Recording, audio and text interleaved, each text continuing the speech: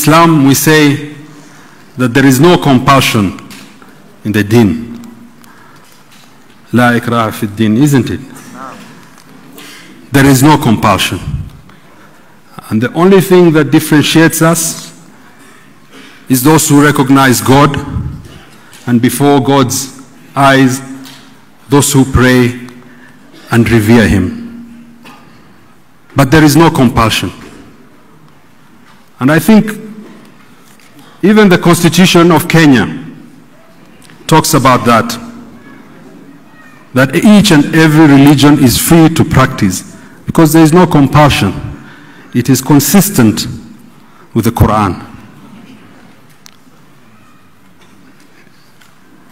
It is sad that when my brother, the Honorable CS, tried to talk about that he was purposely misquoted by the media. It's very sad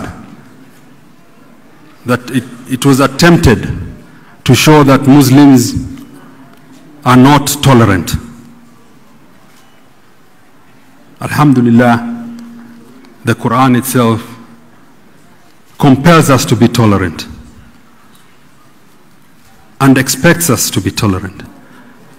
And it goes as far as saying that that this religion does not attempt to put a burden on people.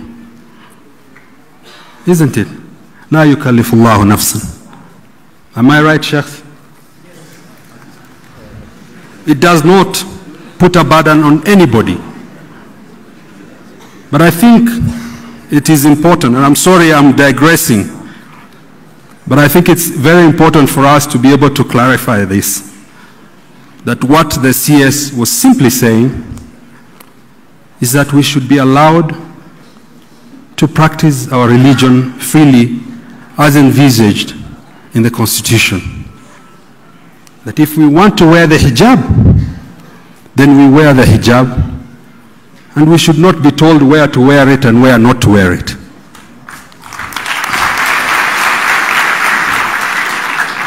Whether it is in the school, whether it is in the mall, whether it is on the road, our girls, our women, if they so choose, should be able to wear without being compelled not to wear, isn't it? Right.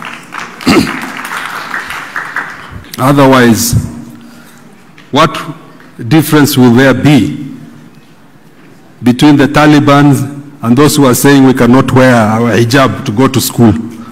Is there going to be any different?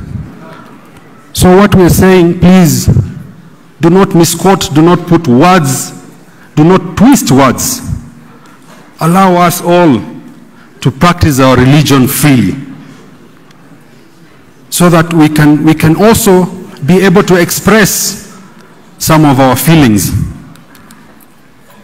and we can also be able to express our religion freely. That is all that the CS was saying, and I listened to his speech very carefully, both in Somali and in English, and nowhere did he say that he was going to compel anybody. And therefore he doesn't need to make any apologies, because what he said was his constitutional right. I think this occasion goes to show that we as Kenyan Muslims, first of all, are peaceful, that we have exercised our religion in an environment that is conducive, that we have been open to the media to come and see what we are doing. There is no extremism here. There is no incitement. All we are doing is trying to memorize our religion, which in itself is anchored on peace. In itself is anchored on tolerance. And that's what hopefully we are able to show here.